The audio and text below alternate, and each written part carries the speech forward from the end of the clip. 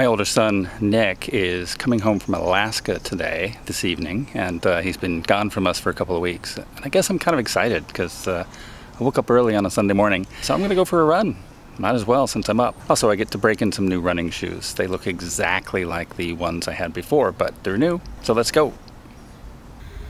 We have this great hiking trail that's opened up near our house called Harmon Canyon, and one of the ways to get there is through an avocado orchard, which is how I'm going there now. I could run to the trail, but then I'd be so exhausted that I wouldn't actually run on the trail, so I walk there and then run.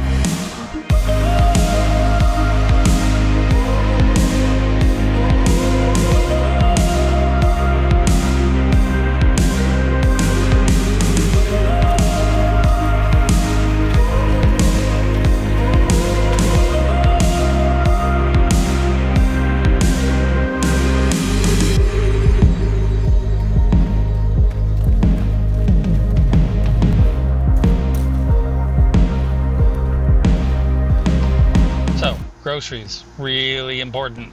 I mean, obviously, but boy, well, he's a grown man, but that boy can eat a ton of food.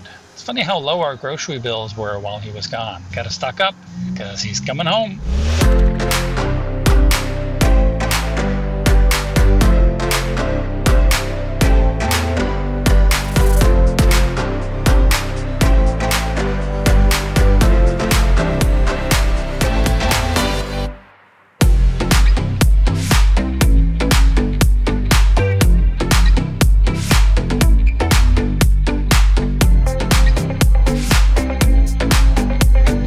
Here we go, heading to LAX to pick up Nick. And I think the reason why I'm so excited is because he's going off to college. Although he is going to be a sophomore in college, with COVID, he ended up staying home. So he had a whole year of online college, and you know, it was really kind of disappointing from a social standpoint. So now he's actually going off. And so he's been gone for a few weeks, and we're excited to have him back. We're only going to have him for, you know, just a few more weeks. And then he's off for an extended period, you know, starting his life. So excited to have him back because I'm really appreciating the time that I have with him. So now if we can just avoid traffic, we'll be good.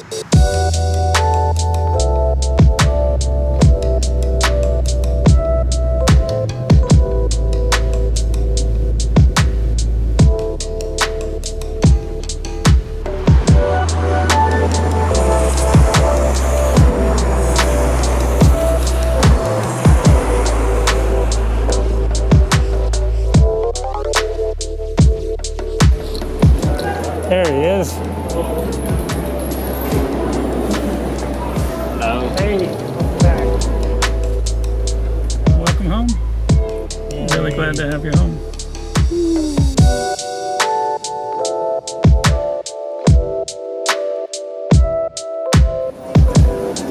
Look at all the fish on ice coming down from Anchorage.